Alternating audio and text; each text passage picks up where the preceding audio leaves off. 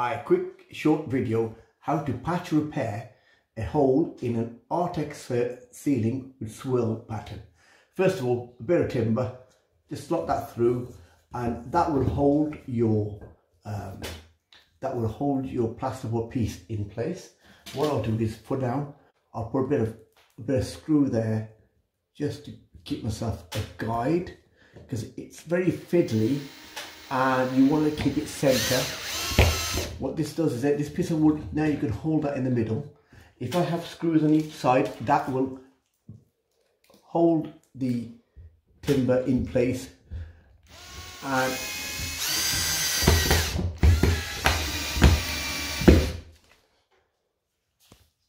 just getting the second screw in there,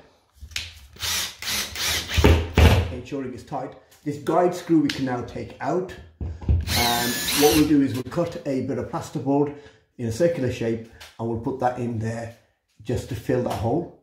Go.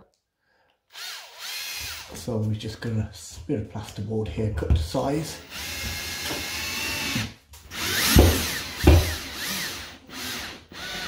That fits nice and snug and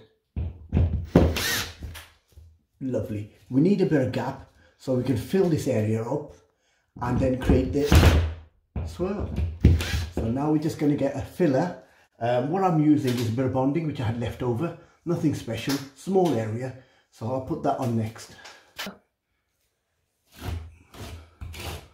We just fill that area all up.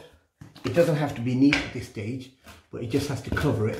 Now if you can look, that we're doing it above this swirl. You can see the swirl here.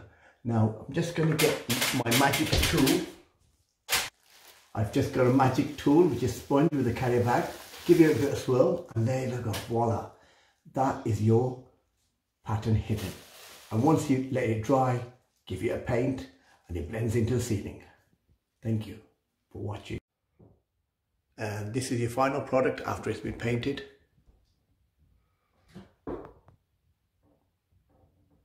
To match the existing ceiling. Now I've been able to hide 4 unwanted spotlights within the ceiling and they're not noticeable at all.